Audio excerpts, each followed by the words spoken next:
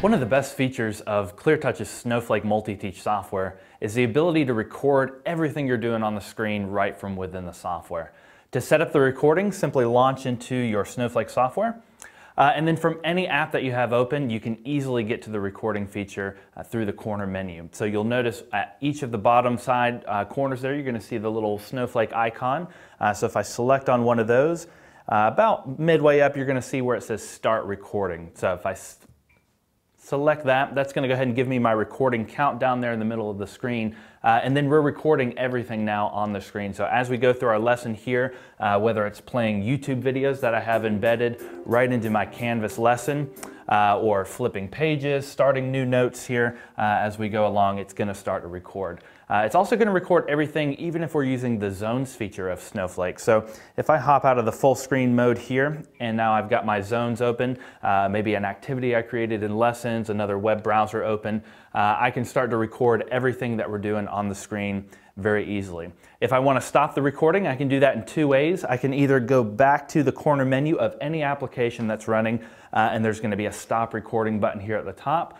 Or if you'll notice in the top right-hand corner, I actually do have a recording button there. It's in the very top right-hand corner. So if I just go ahead and select that, it's going to stop the recording for me. It also is going to tell me the file path where that recording was saved. So if I want to go and retrieve that recording once we're done with our session, I'm just going to minimize Snowflake here. I can hop back out to my computer, whether you're using the built-in PC or if you just have your laptop connected as well. It should be about the same.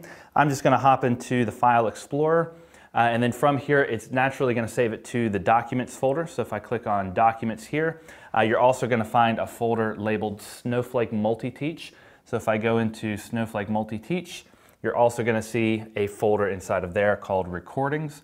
And once I go into there, you're going to see several recordings that I've done, and the most recent one there on the far right.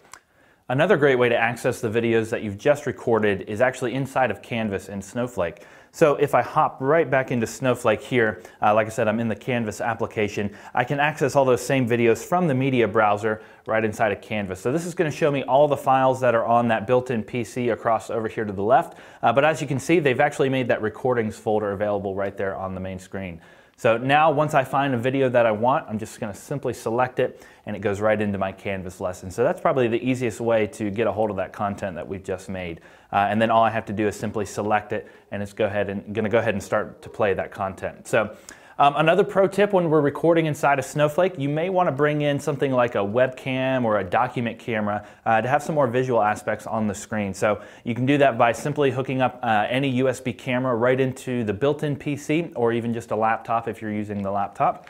And then I can access that camera from within Canvas. So if I go down here to kind of the extended toolbar, what I'm going to be able to see is the camera button here. And now, as you can see, I've got that camera right there on the screen. So I can position this wherever I'd like. So we can put it up there in the corner. And then again, just start that same recording. So from the corner menu, hit Start Recording. And now it's not only going to be capturing everything we're doing on the screen, but also that camera and audio from a webcam as well. So as we take our notes, everything is going to start to be recorded on the screen.